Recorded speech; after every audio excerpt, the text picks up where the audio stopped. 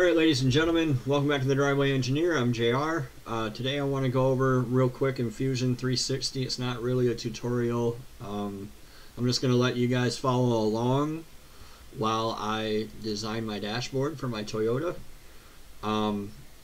There's some things that people gloss over. There's always some things that people gloss over. I'm probably guilty of it myself. There's things that you take for granted when you do something all the time. I don't do Fusion 360 all the time. I've never used Fusion 360 in my professional life as an engineer. So I'm learning, and I'll probably screw up and stuff, and you guys can follow along and learn from me. But in order to make two-dimensional parts, which is typically what we want to do, you open it up, this is what you see. You might have to log in or whatever. Fusion 360 is free to use, by the way. What I usually do, I don't know why I don't see my grid right now, but I don't. I'm just going to proceed anyway. On this cube, I'm going to click top, so that I'm looking at it from the top down. I'm going to slide over here to the left. They'll tell you create a sketch and stuff like that, but they don't tell you where it's at. It's right here.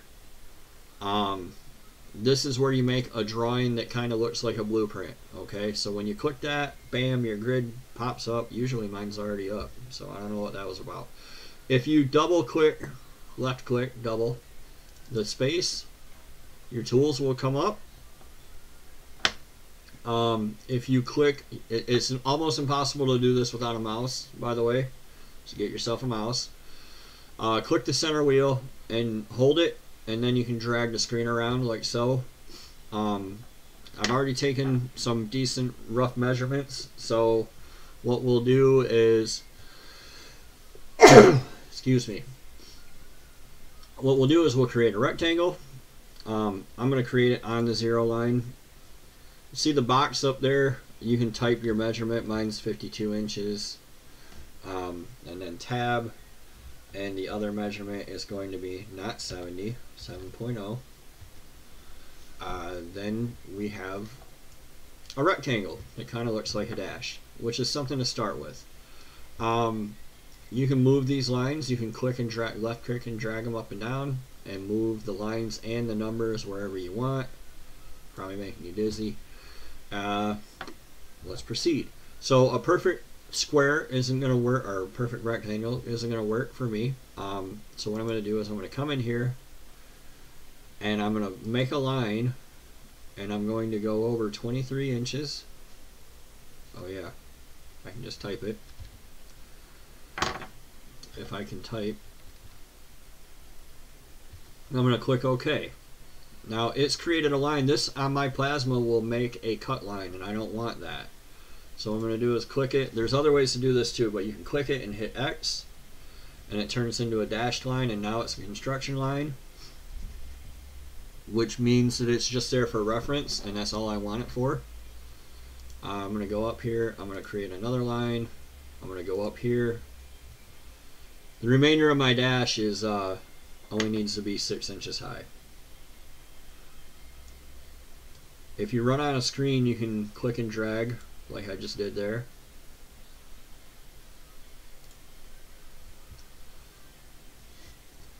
Hit escape to exit the tool that you were in if you don't want to be in it anymore. So what I'm left with is this weird deal, right? My cutter would come in here and it would cut this, and then it would cut this, and it would be a catastrophe. You go up to the scissors, hit trim. I don't want this line. I don't want this line. I actually don't need this one anymore, so I'm going to take that one out as well. And now I'm left with something a little better looking. I can go up here to fillet, which means radius. I'm going to make this a 1/2 inch fillet. Radius. I'm going to make it a radius. You guys can call it whatever you want. Everything else I'll probably do 250. I don't know. So it's kind of nice. You can take these right out too if you don't care, and I don't care. So I'm going to take that right out. So now I have a decent little sweeping curve there. The corners are still hard. I don't like that. I'll come in here and change them all to 2¼ inch radiuses. I will probably have to cut this dash more than once. That's just kind of the name of the game, but and that's kind of what goes into, like, when people are like, would you make me, and I say, okay, I don't want to in the first place, but then I'm like, all right, you're gonna pay like $700, and then they're like, well, I never hear from them again, but I'm sure they're on some corner of the internet talking about what an asshole I am. Well, you're nowhere around when I have to redraw and redraw and recut and refit. I've done as good a job with cardboard and stuff like that as I can, and now this is where I'm at. So I'm going to use another construction line here, and I'm going to make this, check my notes, I believe it's 12½ inches.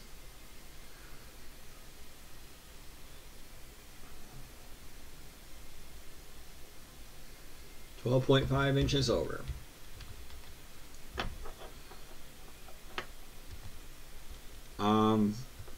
And I'm going to click that and hit X. I may hit a construction line. So I'm going to use an 85mm speedometer, which we can go up here and check. 3.346. So I'll go 100 thou over. A little fat squirrel out there. Wow, that was almost exact. 3 point. Shit, what the shit did I say?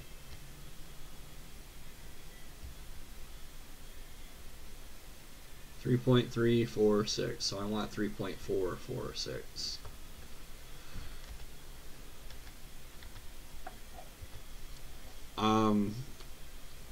Here you don't have to do anything. It'll just, you don't have to trim that out. If it were sticking part way off, you would have to trim it out. But for this, you do not. I'm going to cut this kind of short because it's kind of dragging on. You don't need to watch me stick every single hole in the dash. I think you kind of get it by now. I do have a note here for, I want my radio to be right at this curve.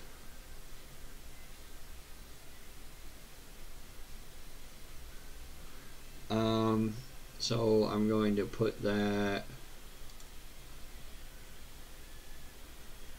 again, I don't know what a double din size is, so I think they're 7x4. So again, you don't have to do anything here to trim this, like I almost did for no reason.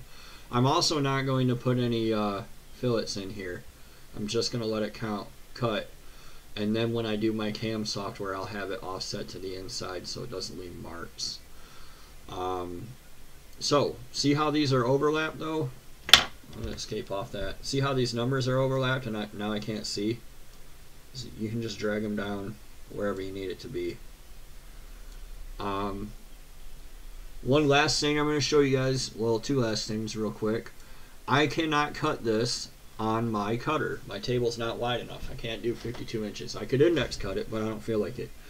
So what I'm going to do here is click this little house button, and it's going to show me this cockeyed kittywampus view. And you're about to see why I put it on the 0 line here. In order to split it, you have to use a splitting tool, and you have to have something to split against. So first you have to extrude it though, which I skipped. So extrude it, I'm going to call it 1/8 of an inch, even though it's not going to be 1/8 of an inch, probably be 16. Alright, now I have a body here. Now I can construct an offset plane. And I want to click the one that will actually go across it, which is this one. And then I want to put it 26 inches.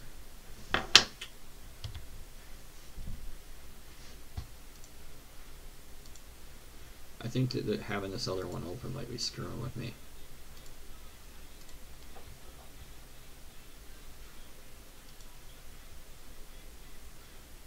Alright, offset plane, this one, 26 inches. Bam. Now I can go up here to the modify and I can do split body, and the body to split is this one. Then the next, see how that turned blue? That means that's done. The next is the splitting tool, which is going to be this plane.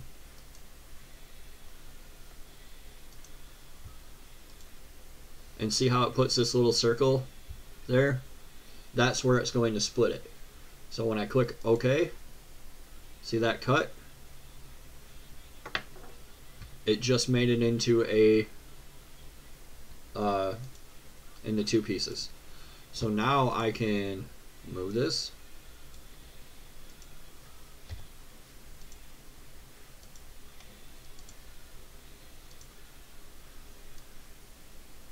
Like so. Manipulate it however I want. It's two pieces. Now, in order to get this out to a cutter, you have to go over here. It's kind of tricky. It took me a while to figure this out. So I have body. Oh, I have to. This is body 1 apparently, and this is body 2. See how they turn blue when I select them? We right click body 1. Let's screw this all up. You right click on it and you create a sketch. So then you repeat that for the other half. Just right click on it, create a sketch, and they'll pop up over here. And the trick to get them out is to right click where it's. You can go up here and save, and I'm going to save this as I'm going to save it as the Yoda Dash. Again, I'm just going to save right over that. Then I'm going to right click that. So right click, sketch 1 is going to be the whole thing. This is why I went through this whole deal. So right click on sketch 2, save as DXF, and that's going to be the Yoda Dash left, which again I've already done. I'll just do it again. And then sketch 3, save as DXF, Yoda Dash right, save, yes. Now I have two pieces of dashboard that I can cut. So I'm going to go over to my CAD software, CAM software, Sheet Cam. I'm going to import a drawing. It's going to be a DXF. We're going to bring it in at 1:1. It's probably not right. Import. It didn't scale right, which is sometimes a problem. There we go. So I have my speedometer hole. I have my radius edges. I can see that this is 29 inches long. Actually, it's not, because there's my table, and this one's zeroed. But anyway, you can see that it's going to cut. I'll go ahead and create an operation for you. So these green lines show how it's going to cut. That's how it would cut out, and that's what we would have. So I hope that helps. I hope you at least enjoyed or learned something from all this. Let me know if you have any questions down below. I'll try to help. As you can see, I'm no great expert, but familiarization with other CAD softwares makes it kind of easy to pick up. Same as tuning. So thanks for watching, guys, and I'm going to go cut this stuff. I'll see you next time on A Driveway Engineer.